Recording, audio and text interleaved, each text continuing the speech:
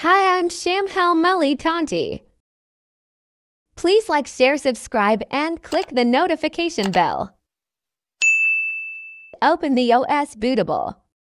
Then open the Rufus -4. Select the Bootable ISO in the Boot Selection section. Click the ISO file you want to use.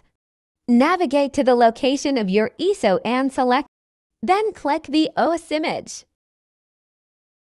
Select the GPT for BIOS or UEFI. Then click that Start button. Begin the creation of the bootable USB drive.